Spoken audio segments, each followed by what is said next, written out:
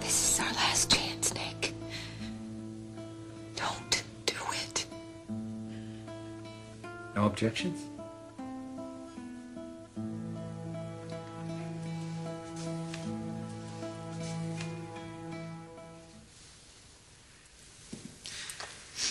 Now that Taylor and Nick have given themselves to each other by solemn vows, with the joining of hands and the exchange of rings, I am pleased to pronounce them husband and wife.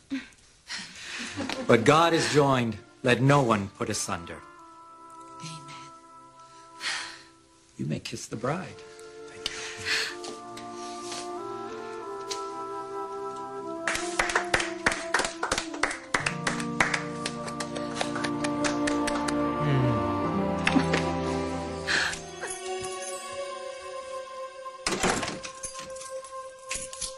I thought only the invited guests are the ones that wept at the wedding.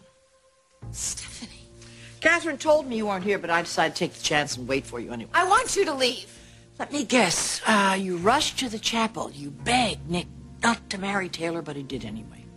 You know, if he'd wanted you, he could have had you the day you came back from Australia. But he doesn't. Stop it.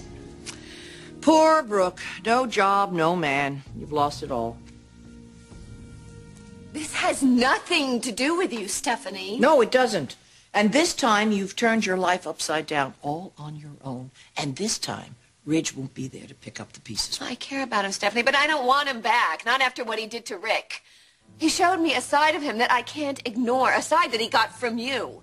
Violence. He was protecting his daughter, so in his mind, it was justified. Oh, my God. It was an indefensible error of judgment. I don't even know how you can defend that. I thought you wanted me to stay away from Ridge. I do, but I don't want you saying things like this about him, to me or anyone else. And yes, I do want you to stay away from him. We share a child together, Stephanie. And that is forever.